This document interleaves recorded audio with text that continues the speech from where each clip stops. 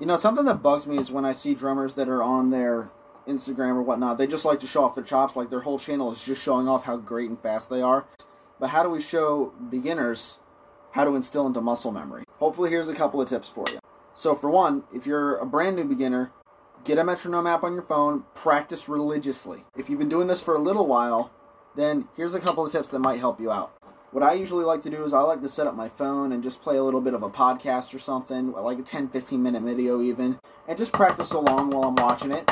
If I can completely watch the entire video, understand everything that's going on in the video, without even have to worry about what my hands are doing, then I'm good. So hopefully that's something that might help you out. Give it a try if you feel like it. It may be a little bit tough at first, but I guarantee you it's definitely great, and it will definitely build up your muscle memory.